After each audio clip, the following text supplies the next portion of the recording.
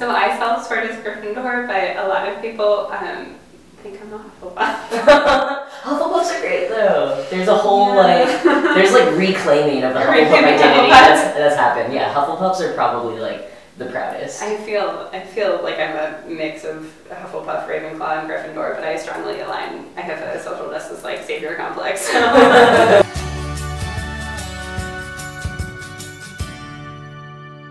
Hello, I'm Jackson Bird, and welcome to another episode of my Queerstory series. Today I am at GLAAD's offices in New York City, and I am joined by Alexandra Bolles, the Senior Strategist for Global and US South at GLAAD. Hi. Hi. Glad you're here. Thank you. Thanks for letting me invade your office. Oh my god, thanks for invading. This is the funnest part of my day. First, just can you tell everyone what GLAAD is for anyone who doesn't know? Yeah, so GLAAD is the LGBT media advocacy organization, and basically what that means is we work with media outlets to give them the tools that they need to tell LGBT people stories fairly and accurately. And then we also work with LGBT people on the ground in order to help them tell their stories to those media outlets. How do you identify? I'm bisexual, I'm queer, I'm a corgi enthusiast. So among all the other work that GLAAD does, one thing that you all do is you spearhead a new holiday every October called Spirit Day. So Spirit Day is the most visible anti-bullying campaign in the world. It's an opportunity every October. This year it's October 20th. Mark your calendars. October 20th for people all over the world to stand up against bullying and stand in support for LGBTQ youth. How did Spirit Day begin? In 2010, Brittany McMillan, who is a teenager in Canada,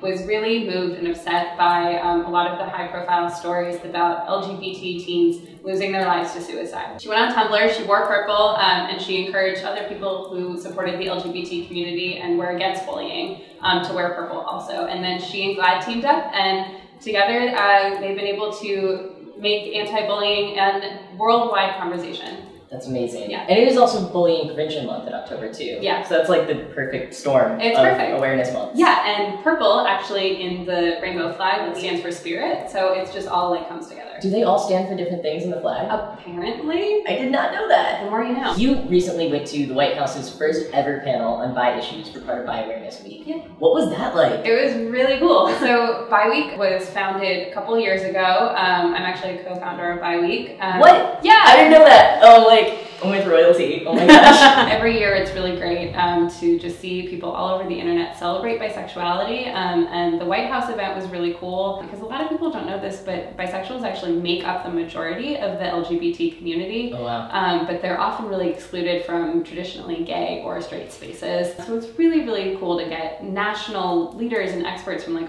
all different fields and all different backgrounds in one room and talking about policy and issues and their experiences. Another thing that a lot of people don't know is that the majority of LGBT youth are bisexual. We've seen so many studies about how kids today are, identifying as not gay and not straight. So they would fall under the bisexual umbrella. The Movement Advancement Project just put out a report called Invisible Majority, and some of the things that they highlight in that report is that 40% of bi students actually consider suicide at some point in their lives, and a third of bisexual students actually attempt suicide. That's very close to the trans numbers. Yeah. Wow. Yeah. Which is just, staggeringly more than gay or lesbian or certainly straight people. Yeah, and there's so much overlap between people who are both bi and trans as well, and navigating those identities and struggling with bullying. And bi kids face a lot more risk behaviors, they're exposed to more violence, and all these things impact not just their self-esteem and their own personal lives, but it really affects their academic excellence as well and their opportunities to achieve. I see Spirit Day and Bi Week as definitely overlapping issues, and there's always a really strong turnout of bi support for Spirit Day too. Are you ready for the lightning round?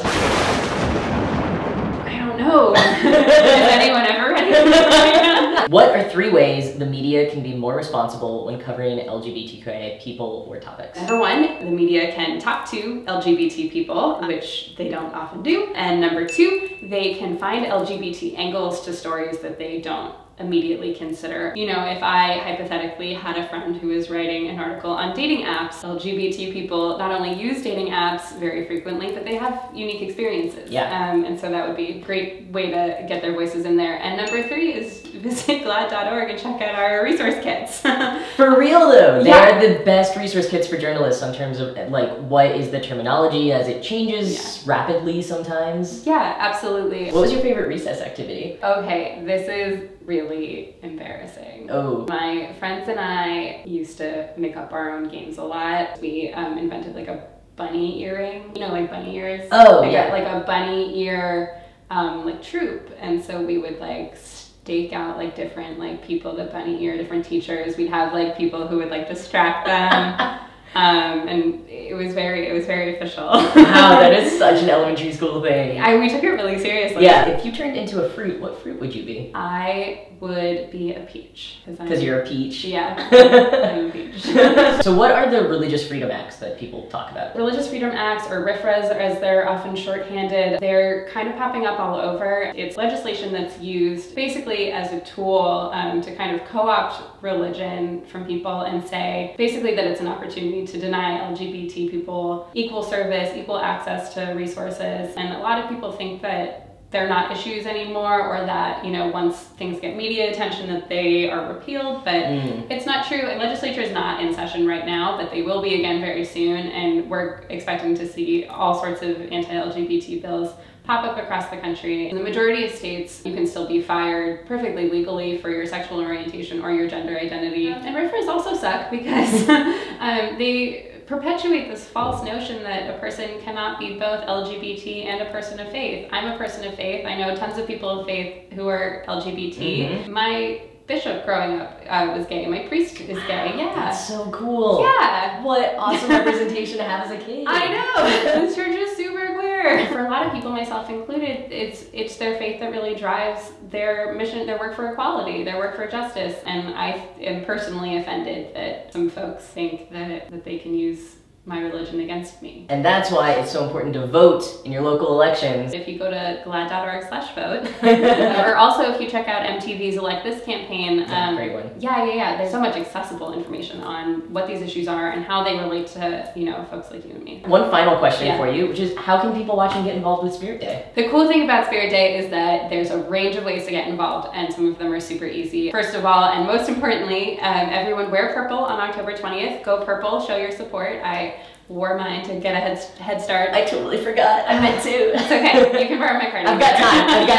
I know. Run to H&M, you'll be great. Take the pledge online to go purple. Take the Spirit Day challenge to get other people to go purple. Awesome. Check out GLAAD's resource kits. You can do anything you want. So if you want to start an event at your school, if you want to write to your politicians, write a story for your local newspaper, go on social media, make a YouTube video. Like, there's so many ways you can participate. In the comments today, I want you all to tell me when you've taken the Spirit Day pledge or challenge. Don't forget to subscribe for more Queerstory videos. Happy Spirit Day. Thank you again. Thanks to all of you for watching, and I'll see you next time.